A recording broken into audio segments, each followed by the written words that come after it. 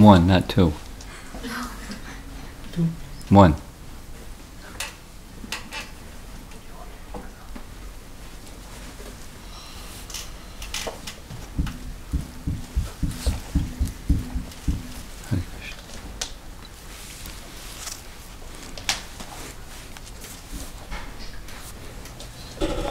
How many here are not part of this regular Wednesday gathering? Gee. Okay. Huh? Well, the group that meets every Wednesday is consecutively going through Bhagavad Gita, and this evening we'll be concluding chapter 3 of Bhagavad Gita. And this concluding section is in response to a question that Arjuna asks, by what is one impelled to do things even it seems against your own will? That we do.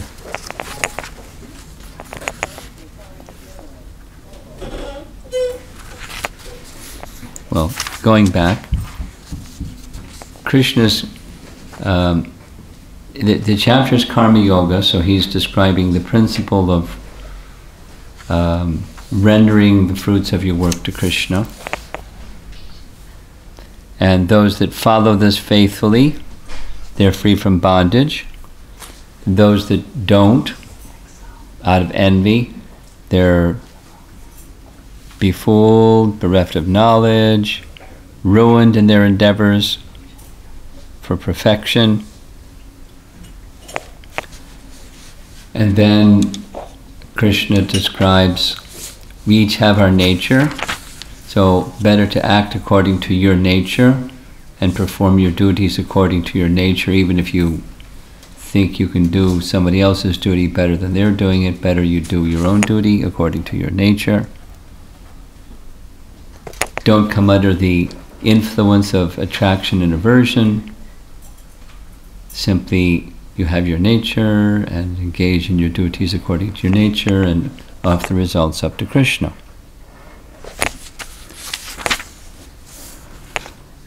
Then Arjuna's question is, O descendant of Vrishni, by what is one impelled to sinful acts, even unwillingly, as if engaged by force?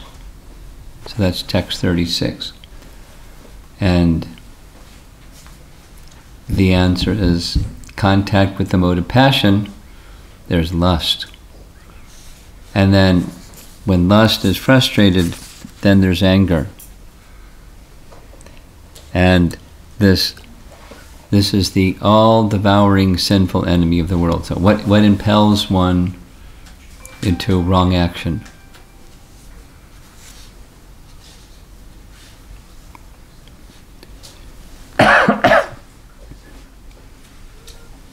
In Haridas Thakur's description to Lord Chaitanya in Harinam Chintamani, you've heard of that book? Yes. Harinam Chintamani, have you read it? Huh. Lord Chaitanya is asking questions, Haridas Thakur is giving answers. Pretty interesting. Similar to Chaitanya Mahaprabhu was asking Ramananda Roy questions, Ramananda Roy is giving answers.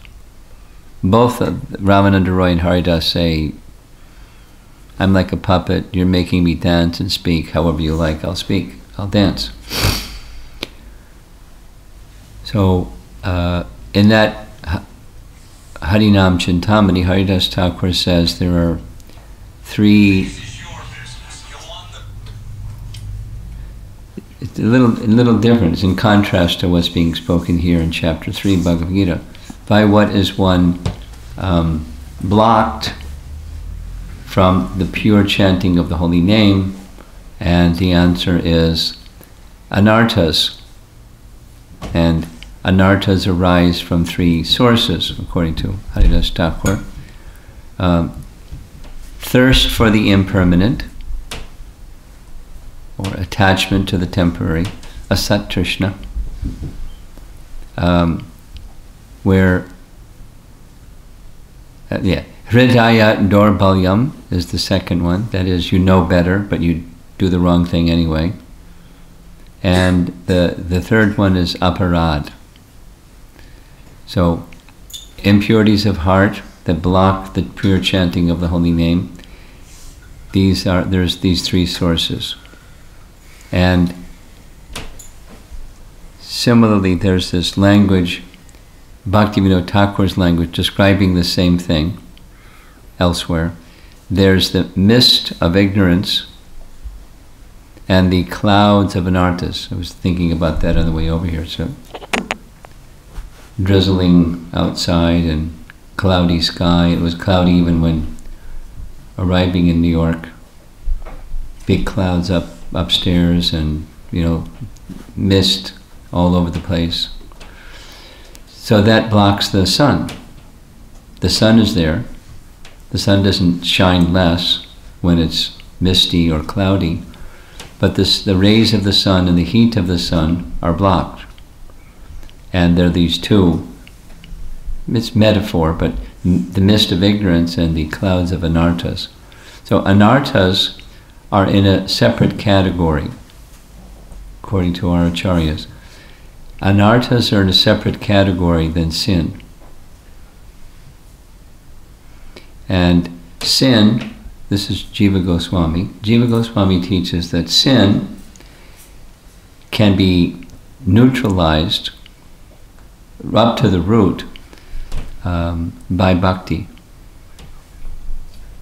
You engage in bhakti and it destroys sin and the reaction of sin, and even to the root, the tendency for sin. However, anarthas are more pernicious or more difficult to address, because anarthas have the power to block the power of bhakti.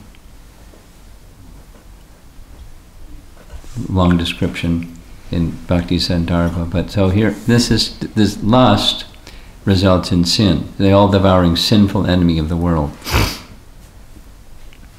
And lust has its sitting places.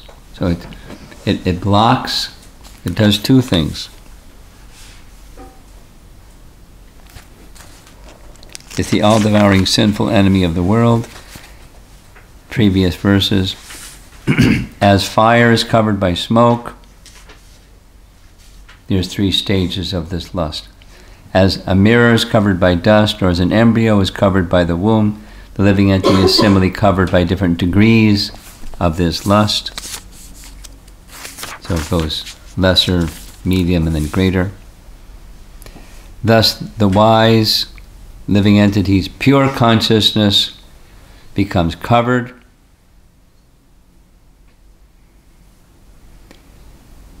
by his eternal enemy in the form of lust, which is never satisfied and burns like fire. Lust isn't, there's the explicit sexual attraction that's there in all living entities, but lust is far more broad, the application of it. It's just contact with passion, wanting to be the enjoyer of dull matter.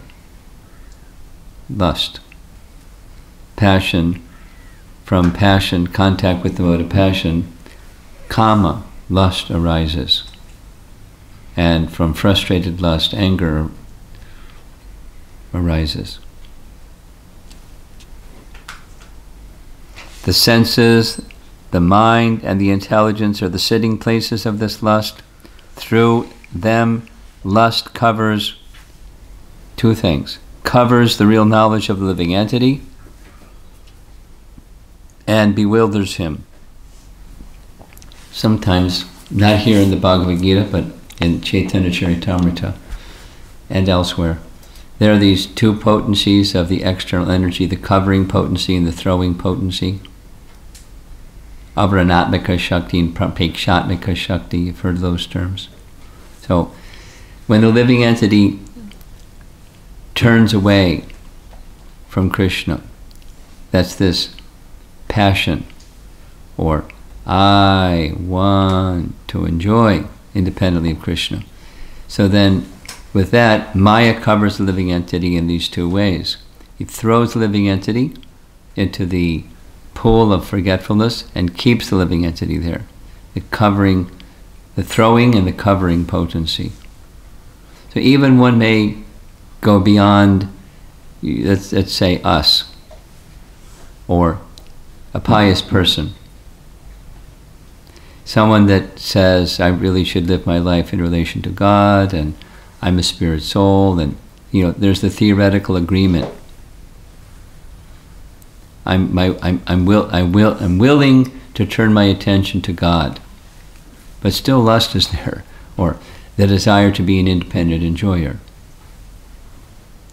So we're held by that, under the spell of Maya, even we're trying to become devotees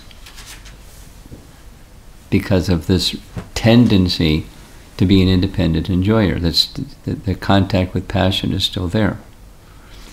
So bhakti is meant to take one above and beyond that influence of the lower modes, from diminish the influence of passion, ignorance, increase the tendency for goodness, and enter into transcendence.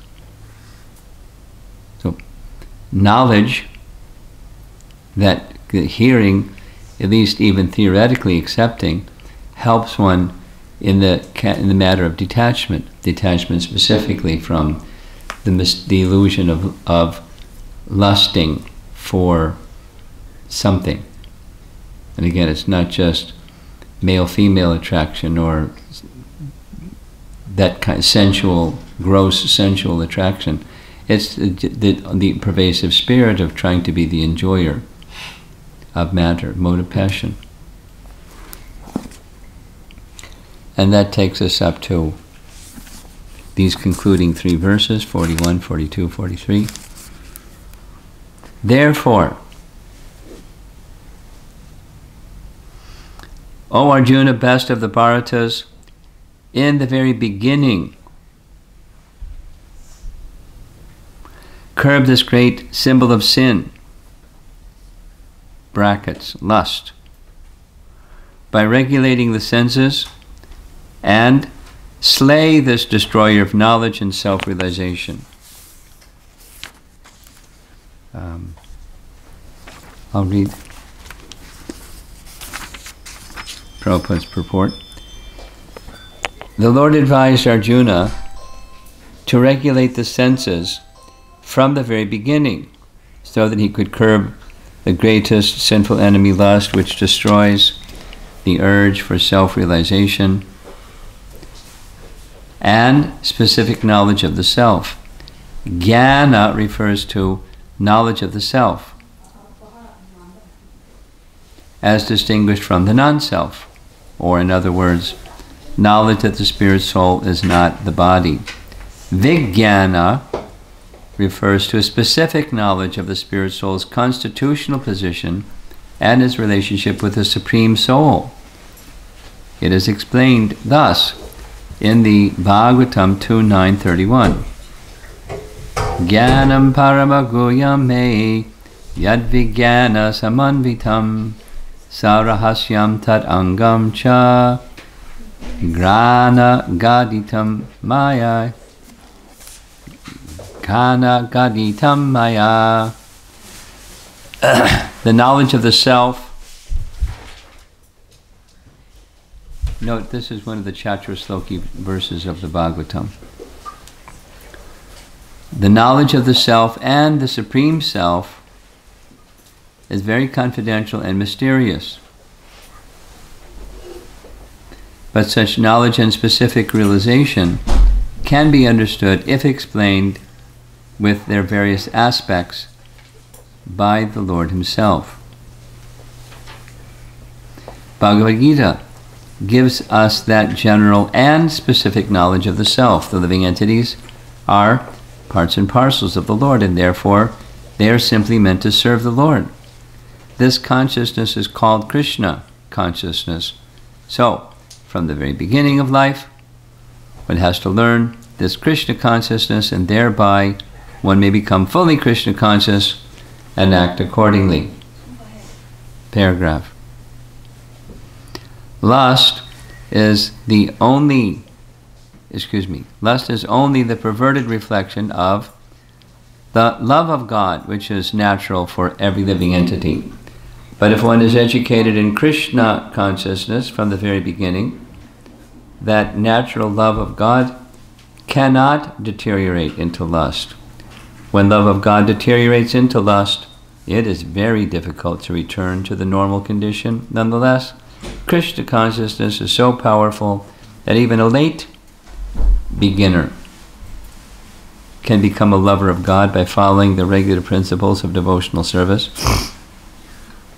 So, from any stage of life, or from the time of understanding its urgency, one can begin regulating the senses in Krishna consciousness, devotional service of the Lord, and turn the lust into love of Godhead, the highest perfectional stage of human life. I hope you caught that little subtle distinction, because the verse says, from the very beginning. Therefore, Arjuna, O best of the Bharatas, in the very beginning. Adao, in the very beginning. So, some of you in the room are very fortunate in that you, from childhood, some even from very beginning of birth, have taken birth in a devotee family, and that's the beginning. In the beginning. Or, I just was today hearing Srila Prabhupada speak on this verse, Komara acharat pragyo dharman bhagavataniha durlabham manusham janma. This is the beginning verse of Prahlad to his friends, classmates. Komara acharat pragyo, from the tender age of childhood, is Prabhupada's translation. From the tender age of childhood. So it means the Kumara age is when kids go to school. You're 5 years old, you go to school. Even in his time, now it's in our time, it's 5 years old, you go to school. So when it's time to go to school, it's also time to learn Bhagavad Dharma in the very beginning. So while still within the womb, when you're 5 years old, or if Prabhupada's saying, if you're a late starter, many of us late starters, well, to have this really clear understanding of Bhagavad Gita, that is to say, having the opportunity to hear Bhagavad Gita from disciplic succession. I'm sure there's persons in this room, like others that I've met, that from childhood they've read Bhagavad Gita as it isn't, and became very surprised that they couldn't understand Bhagavad Gita as it isn't, or say it conversely, that they did not, until they came in contact with Bhagavad Gita as it is, could they understand Bhagavad Gita and feel the effects of Bhagavad Gita, namely, just a little sharing, somebody in the Midwest at a Bhakti Vriksha gathering, and they did the beginning part, the icebreaker. Any realizations you had this week you would like to share? This one fellow, very enthusiastic. Since I've been a young boy, I've always been attracted to Bhagavad Gita. Whenever there was some opportunity to study Bhagavad Gita, I would participate. And then I went to college and kind of got lost in the abyss of academic studies. But when I finished my studies, I then started looking, so whenever there was opportunity, I took Bhagavad Gita classes, these Bhagavad Gita study groups. And I honestly speaking, I never really understood Bhagavad Gita, although I had faith in it. And then I moved to this area, and I heard there's a Bhakti Vriksha group, you study Bhagavad Gita, so I came. And for the first time, I'm understanding Bhagavad Gita. And I wanted to share that. And I have this anger problem. It's right on the topic, because from lust comes anger.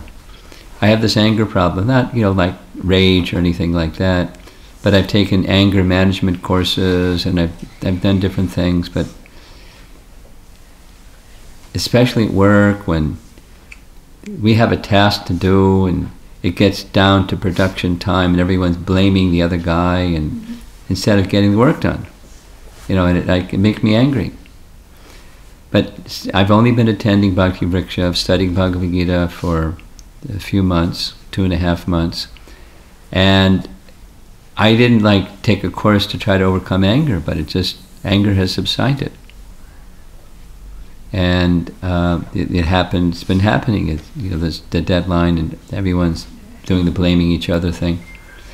And I didn't get angry. I just stayed focused and got the work done that we needed to get done. And I looked inside and said, "There's only one answer. How this is possible?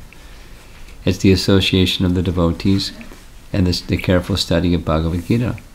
It's helping me to overcome, taking a step further, overcome lust, which is contact with the mode of passion that later transforms into wrath or anger." Just hearing the message of Bhagavad Gita in a proper forum, from proper sources, from disciplic succession, and there's an effect. At least for that man, maybe for some of the rest of us also. The qualities of goodness are enhanced, and the influences of the modes of passion and ignorance are diminished, because those, particularly the mode of passion and its corollary of passion, of lust, it covers real knowledge of the self. Ayam dhriyam aviniveshatashat ishat apetasya viparyayo smritihi. We forget who we really are. When it's like, the cloud cover. The cloud cover is very strong, and the mist is very, very thick. You can't see the sun. You can't see yourself when this I want to enjoy spirit is sufficiently strong. And knowledge helps. Knowledge helps in the realm of detachment. This is what Prabhupada is explaining in this lecture about Prahlad. Knowledge, exactly as it's saying here in the purport, knowledge means, jnana means knowledge of the self, knowledge of who we are. And vairagya, jnana vairagya, they flow naturally from bhakti. Sarvabhauma Bhattacharya, in his 100 verses glorifying Lord Chaitanya, Vairagya Vidya Nija Bhakti Yoga Shikshartam Ekam Purushak Puranam. Saying, Chaitanya Mahaprabhu came to teach the process of bhakti, which within bhakti itself is jnana, that is knowledge of who we are. Then Prabhupada is making this distinction, vijnana. We're spirit, and we're part of the Supreme Spirit. We're meant for His service. Jnanam vijnanam astikyam.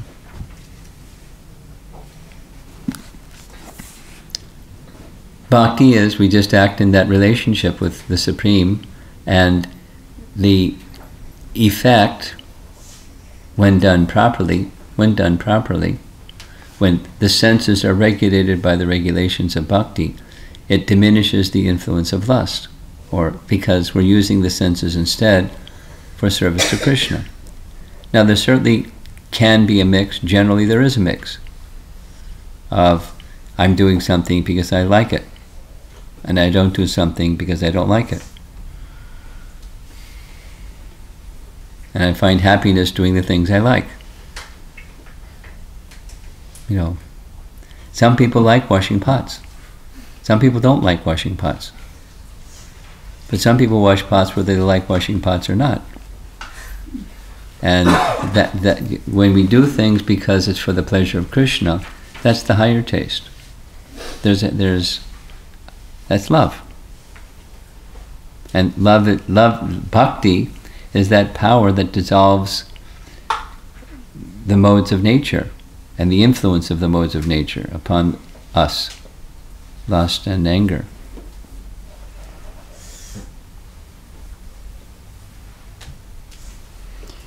Text 41. Whoops, we did.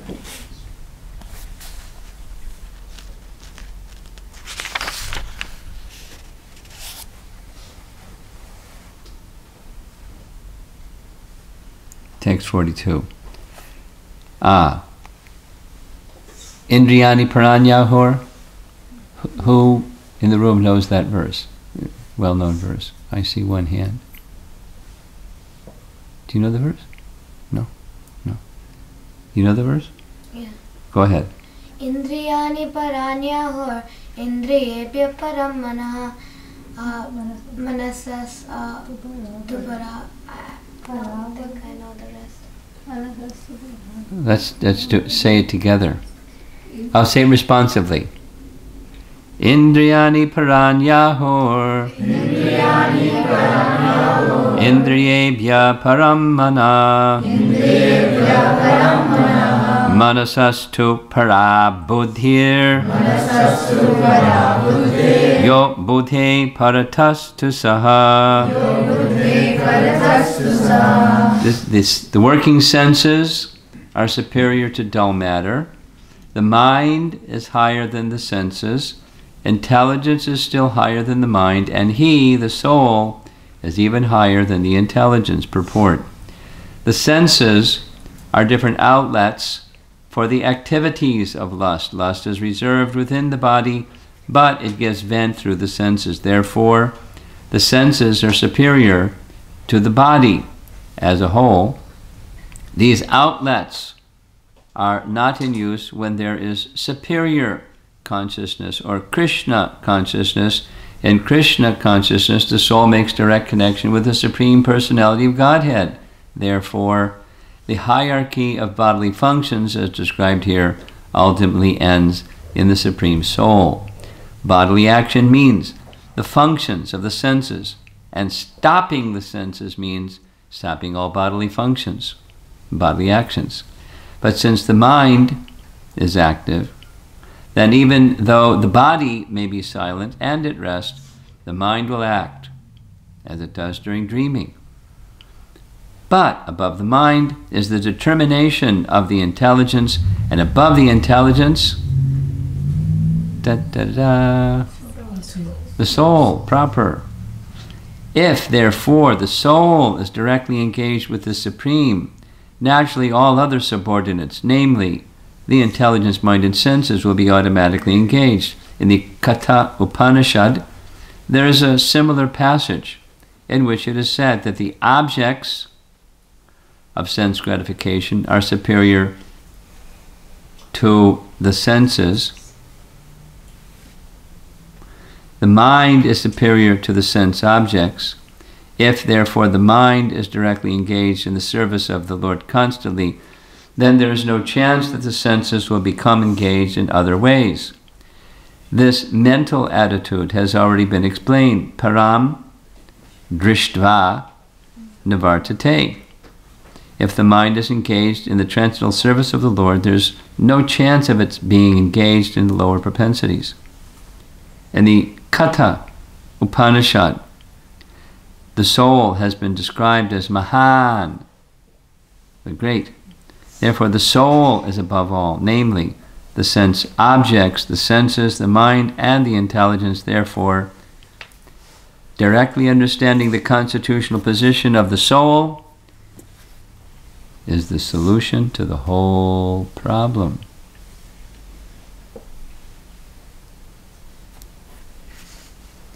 Paragraph. With intelligence, one has to seek out the constitutional position of the soul, and then engage the mind, always in Krishna consciousness. That solves the whole problem. A neophyte spiritualist is generally advised to keep aloof from the objects of the senses, but aside from that, one has to strengthen the mind by use of intelligence. If by intelligence one engages one's mind in Krishna consciousness by complete surrender unto the Supreme Personality of Godhead, then automatically the mind becomes stronger. And even though the senses are very strong, like serpents, they will be no more effective than serpents with broken fangs. But even though the soul is the master of intelligence and mind, and the senses also, still, unless it is strengthened by association with Krishna in Krishna consciousness, then there's every chance of falling down due to the agitated mind.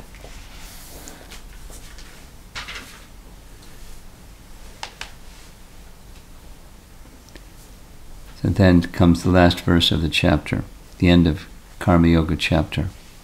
Thus, knowing oneself to be transcendental to the material senses, mind, and intelligence, O mighty armed Arjuna, one should study the mind by deliberate spiritual intelligence, Krishna consciousness, and thus,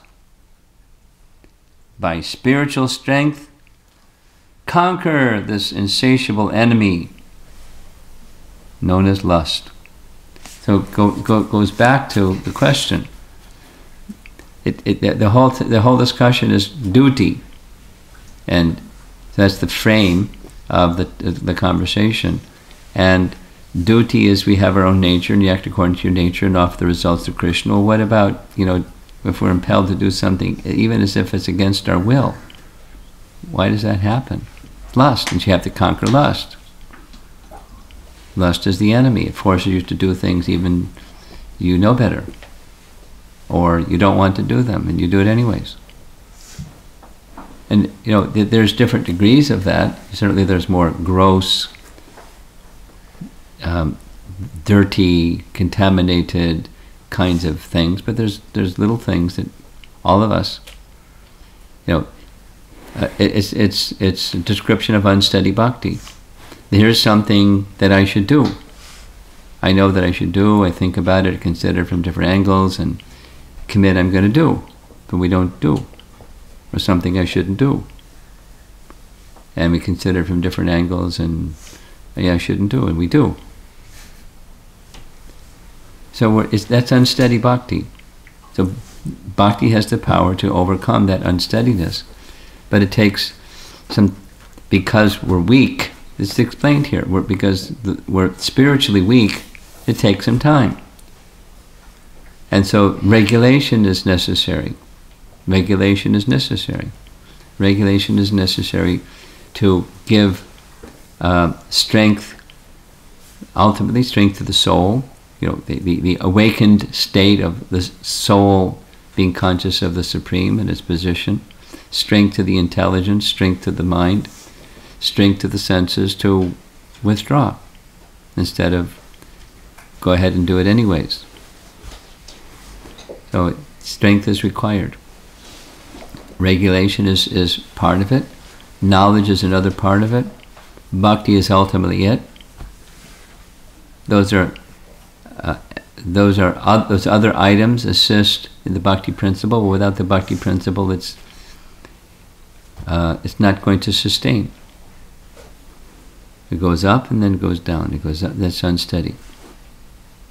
We're still under the influence of these lower modes, because there's a nice Bhagavatam verse,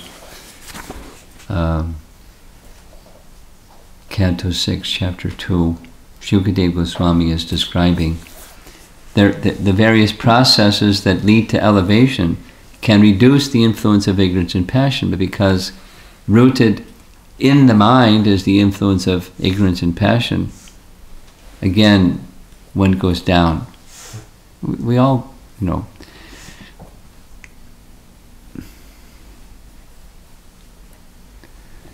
Or the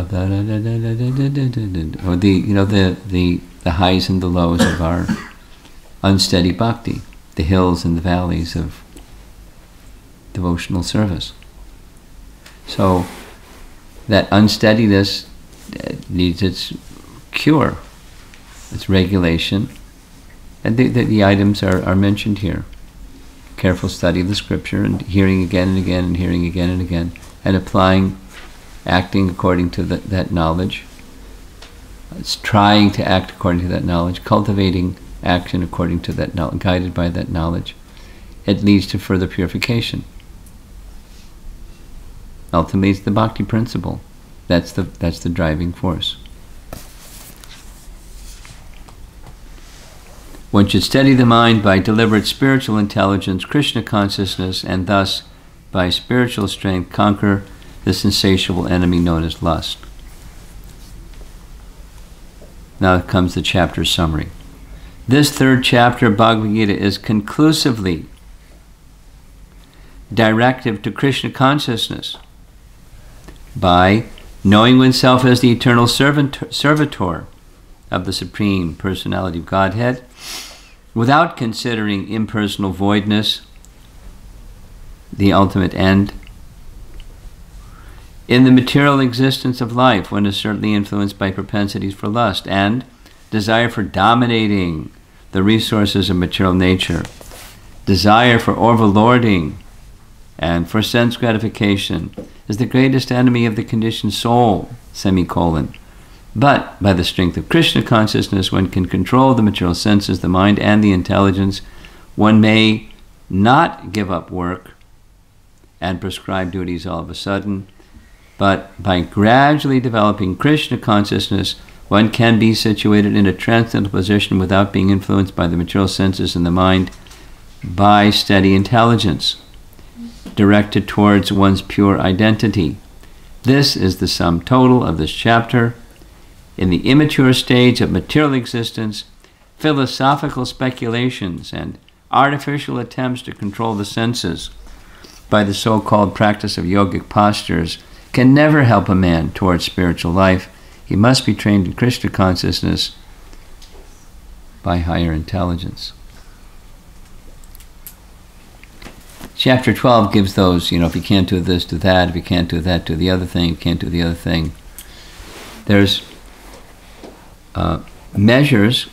Krishna is very kind, and if one's condition is really, really weak, and one's faith is really weak, and one's determination is very weak, then there's still something that can gradually. Ultimately, faith is necessary. Some faith in some higher, although I may not be clear what that higher is, some higher consciousness, and good association. So devotees are meant to be that good association and encourage people, according to their position, to take a step towards Krishna. Certainly Bhagavad Gita is providing that knowledge. A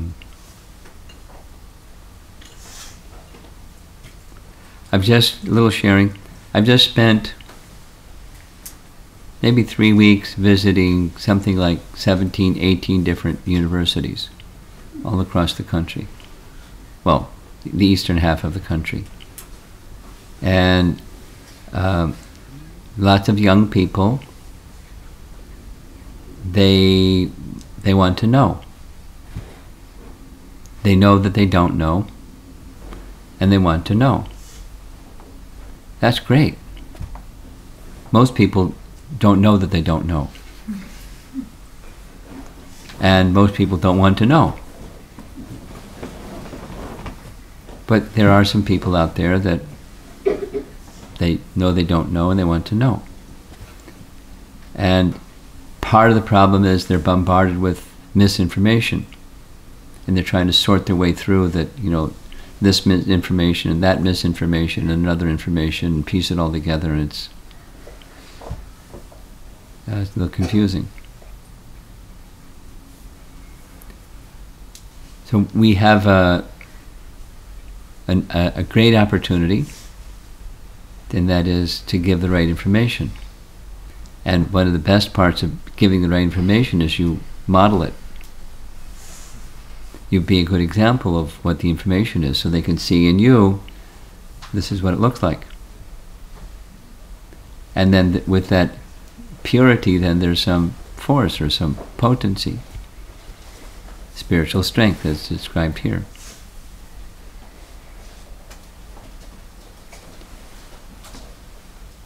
We get benefit. We get some Chaitanya Mahaprabhu points by acting as his representative and encouraging people to take the holy name, take the bhakti process, apply it in their life without forcing or pressure or condescending, just encouraging, apply these principles and see how they benefit. Now, back to us, we need to apply these principles, because it's not just a matter of accepting the notion, but then applying the principles in our lives. And the more we do, the more there's purity. And the more there's purity, the more there's the capacity to be a good instrument in our lives of going back to Godhead and indicating to others, at least, over there's the path. The Vartma Pradarshaka Guru position, showing people the path.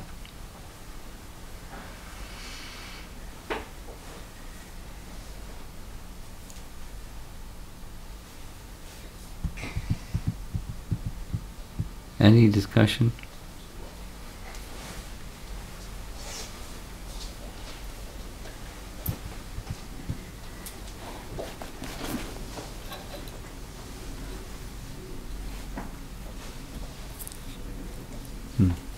Hare Krishna Guru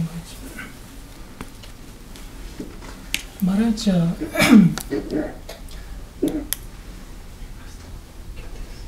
The mind, intelligence are the sitting places of the lust and senses. Senses. Thank you. And Maharaj, in Srimad Bhagavatam, recently I was reading Canto 2, last chapter. Bhagavatam is the answer to all questions. In that, in Bhaktivedanta Purport, it is saying that one should use the intelligence to determine what is good, what is bad. It was explaining that mind is a reflection of the determining the what is good for me, what is good, bad for me. But one should use the intelligence to become Krishna consciousness and all. So in Bhagavad Gita, we read that lust is also one of the sitting place of the intelligence. So by being said that, how we can use intelligence? I think I understand your question. On the one hand, but on the other hand, if the intelligence is one of the sitting places of lust, how are we supposed to use it? Yes, ma'am. It's going to be misleading. Well, the better intelligence than the intelligent is you take the intelligence of one who's of Krishna, or Krishna's representatives, and we're guided in that way. So we can check our intelligence against that intelligence. That's like this. That's the standard. We're guided by that intelligence of liberated souls, or Krishna himself, from Bhagavad Gita. And that become the intelligence that guides us. Or say it the other way. Something within you, knowing that your intelligence is one of the sitting places of lust, when your intelligence directs, I should, do this or do that, or don't do this or don't do that, or do it this way, that way. You hold up to the light of what are the teachings of the Bhaktivedanta purports, etc. Do they match? Then you go forward. If they don't match, then you don't go forward.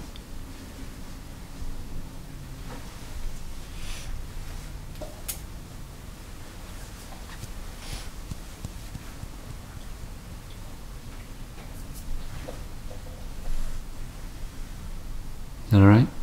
Thank you. Give some practical example. I'm thinking of some practical examples, but it's not so difficult.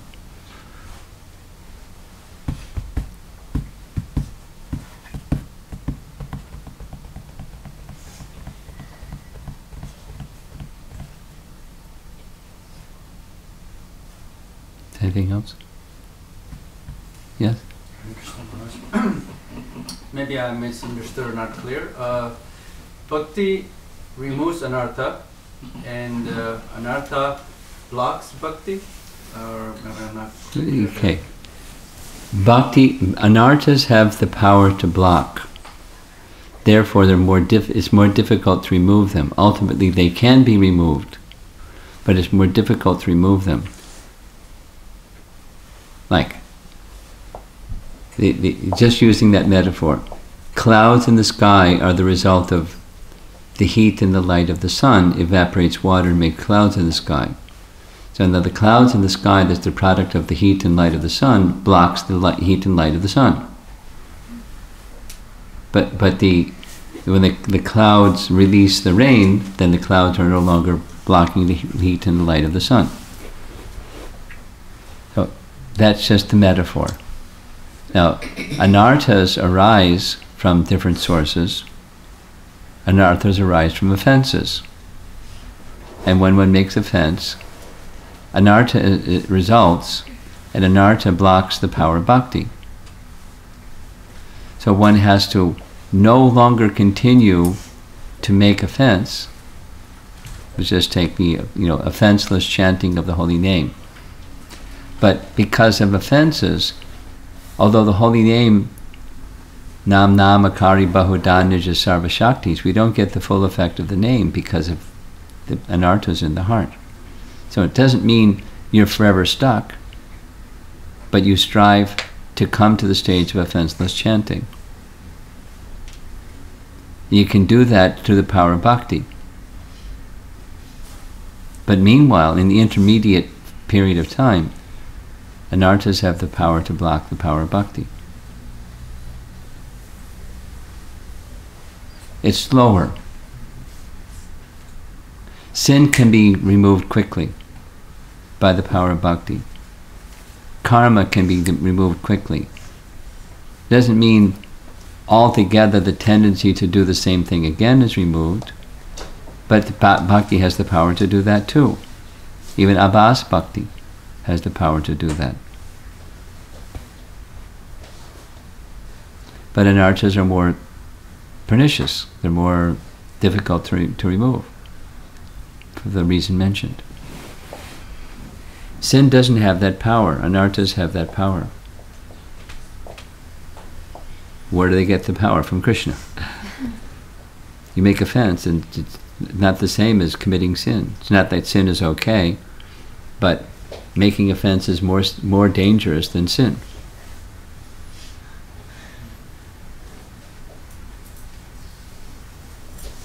So we engage in the bhakti process.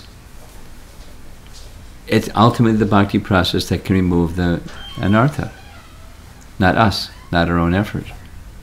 But it's a combination. Our effort, that is, desisting from the offenses, and gradually the power of bhakti. The example is given by Vishwanath Chakravarti Thakur as a man who has fever.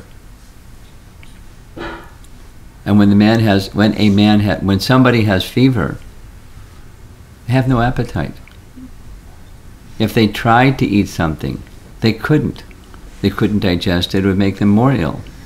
So they don't eat. But it's nourishment that's going to give strength again, but they can't. But they have to have the right medicine. And over a period of time, with the right medicine, the fever can subside, and then gradually appetite resumes, and then gradually there's strength again. So our medicine is Bhagavad Dharma. Even we're Janata Agha, with abundance of anarthas. We're encouraged to engage in hearing and chanting the topics of the Supreme Lord, even they may not have great attraction for them. It's the medicine. Bhavoshadach, Shrotra, Mano Biramat. Okay.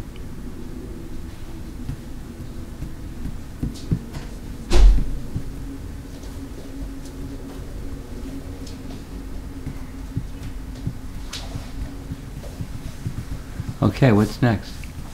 Lilamrita. Lilamrita.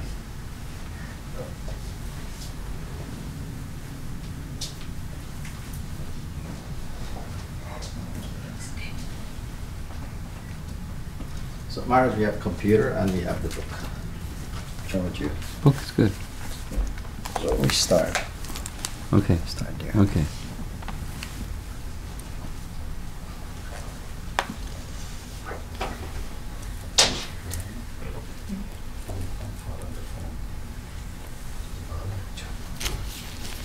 Who's speaking?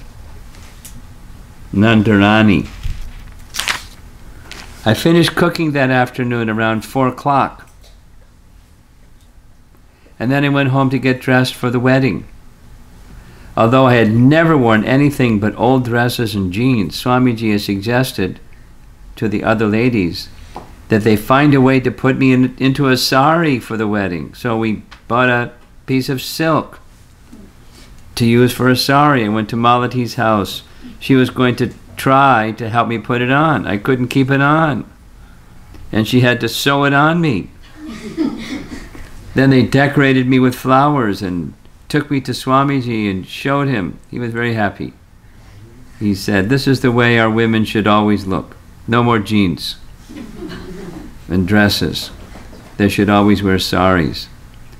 Actually, I looked a fright. I kept stumbling, and they had to sew the cloth on me. But Swamiji thought it was wonderful. The cloth was all one color. So Swamiji said, "Next time you should buy cloth that has a little border on the bottom. So it's 2 colors. I like 2 colors better." We went downstairs to the wedding. Swamiji met my relatives. He spoke to them very politely. My mother cried a lot during the ceremony. I was very satisfied that she had been blessed by meeting Swamiji. Next, big gap. Steve Bollert, age 20, born and raised in New York and now living the hippie life in San Francisco, had read in the Oracle about Swami Bhaktivedanta's coming to San Francisco. The idea of meeting an Indian Swami has interested him, and responding to a notice he had seen posted on Haight Street, he had, that's H-A-I-G-H-T, Haight Street, had gone along with Carolyn Gold, the woman he was living with, to the airport to meet Swami Bhaktivedanta. He and Carolyn had both gotten a blissful lift by chanting Hare Krishna and seeing Prabhupada, and they began regularly attending the lectures and kirtans at the temple.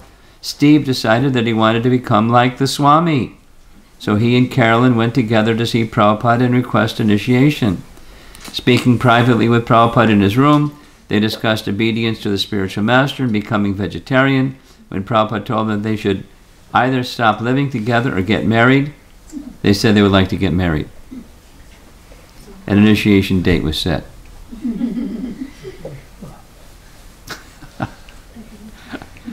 It was the beginning of the Hare Krishna movement. Prabhupada asked Steve to shave his long hair and beard. "Why do you want me to shave my head?" Steve protested. "Krishna had long hair. Rama had long hair. Lord Chaitanya had long hair.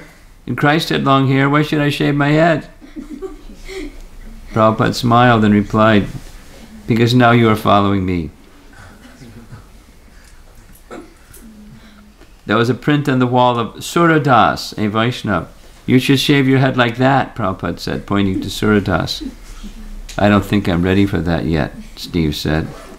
"All right. You are still a young man. There is still time.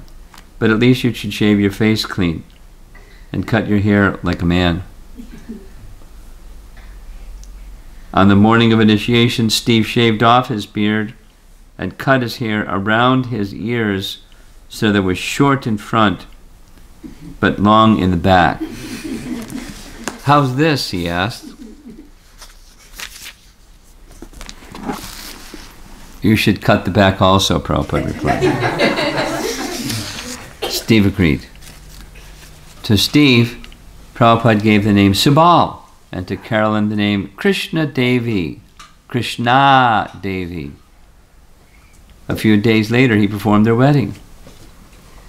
Since each ceremony was another occasion for kirtan and prasadam distribution, onlookers became attracted, and the spiritual names and married couples increased with each ceremony. Prabhupada's spiritual family grew. Their harmonious atmosphere was like that of a small, loving family, and Prabhupada dealt with his disciples intimately, without the formalities of an institution or hierarchy. Disciples would approach him for various reasons, entering the little apartment to be alone with him, as he sat on a mat before his makeshift desk in the morning sunlight. With men like Mukunda, Gurudas, Shamsundar, Swamiji was a friend. With Janaki and Govindadasi, he was sometimes ready to be chided, almost like their naughty son, or he would be their grandfatherly teacher of cooking, the enforcer of the rules of kitchen cleanliness. And to all of them he was the unfathomable, pure devotee of Lord Krishna, who knew the conclusions of all the Vedic scriptures, and who knew beyond all doubts the truth of transmigration. He could answer all questions. He could lead them beyond material life, beyond Haight-Ashbury hippiedom, and into the spiritual world with Krishna. Then a new section. It was 7 p.m. Srila Prabhupada entered the temple dressed in a saffron dhoti, an old turtleneck jersey under a cardigan sweater, and a chadar around his shoulders. Walking to the dais in the rear of the room, he took his seat. The dais, a cushion atop a redwood plank 2 feet off the floor, was supported between 2 redwood columns. In front of the dais stood a cloth-covered lectern with a bucket of cut flowers on either side. Covering the wall behind the dais was a typical Indian madras with Haridas's crude painting of Lord Chaitanya in Kirtan hanging against it. Srila Prabhupada picked up his kartals, wrapped the cloth straps around his forefingers, and looked out at his young followers sitting cross-legged on the burgundy rug. The men were bearded. Almost everyone wore long hair, beads, exotic clothing, and trinkets. The bulbs hanging from the ceiling diffused their light through Japanese paper lanterns, and Navajo God's eye symbols dangled from strings. Prabhupada began the ringing 1, 2, 3 rhythm, and Shamsundar began pumping the harmonium. Although the harmonium was a simple instrument, a miniature piano keyboard to be played with the right hand and a bellows to be pumped with the left hand, no one in the Frederick Street storefront knew how to play it. So it became simply, quote, the drone.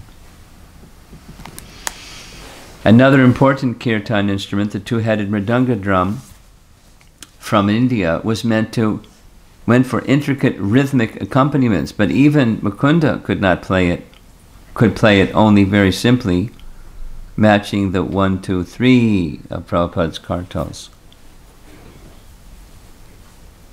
There were other instruments on hand, a kettle drum, the pride of the temple, Hayagriva's old cornet, a few conch shells, and a horn Hayagriva had made by shellacking a piece of kelp he had found on the beach.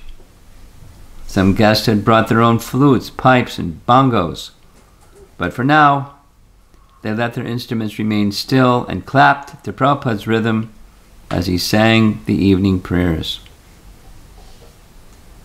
Prabhupada's Sanskrit hymn praised the Vaishnava spiritual masters.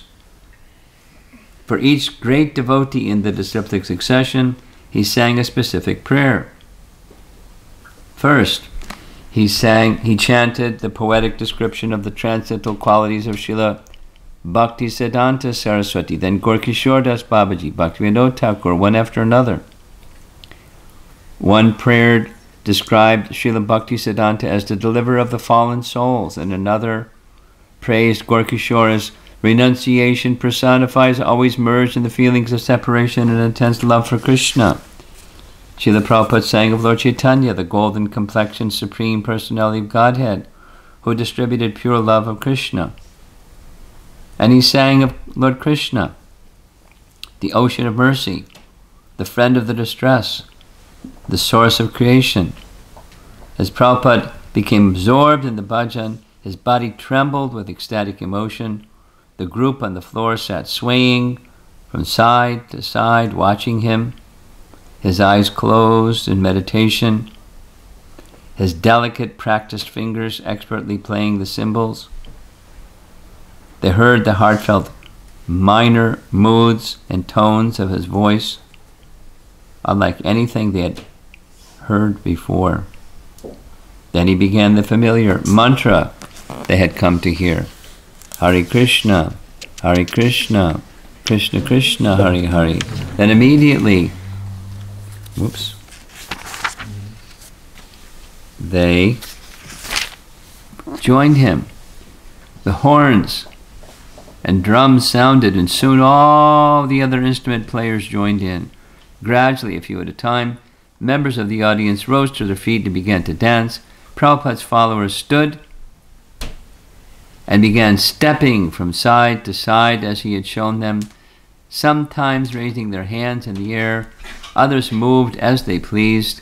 Occasionally, opening his eyes and glancing around, Prabhupada sat firmly, chanting, though his head and body were trembling. After 20 minutes, many of the young dancers were leaping, jumping, and perspiring as Prabhupada continued to sing, leading the dancers by the beat of his kartals. His eyes were closed, yet he controlled the entire wild congregation, playing his kartals loudly. The chanting and dancing continued, and Prabhupada approved. The kirtan of these hippies was different from the chanting of Indian brahmanas, but Prabhupada didn't mind. His standard was devotion. In his Radha Krishna temple, whatever he accepted, Krishna accepted. This was his offering to Krishna. Through his spiritual master, Bhaktisiddhanta Saraswati, Prabhupada was absolutely confident. Even if his young devotees didn't know how to play the harmonium keyboard or the mridanga, even if they didn't know the congregational kirtan should be done not in constant unison as they were doing, but responsively, and even if they didn't know how to honor the Guru, still, because they were chanting and dancing, he encouraged them and nodded to them. Yes. Wild elements were there, of course, people whose minds and intentions were far away in some chemically induced fantasy.